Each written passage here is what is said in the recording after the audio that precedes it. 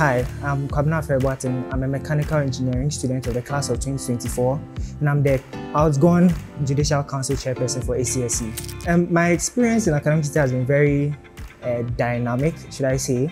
Every semester is a new challenge, right? It has its own story, it has its own drama.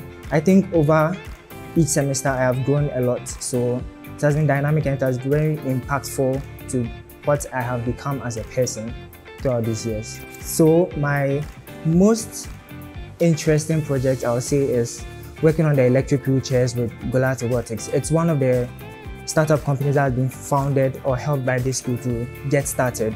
The reason why I find it interesting is because it's sometimes heartwarming to see that people who have had disabilities are given a second chance at doing some of the things that we individuals who have normal legs are able to do.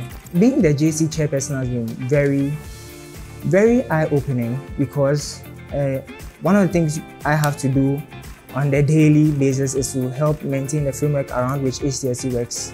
So working with other people and coming to a consensus and everybody coming together to build an impactful ACSC for the student body has been one of the skills I've picked up over the years, and I think it has helped me quite a lot become who I am today.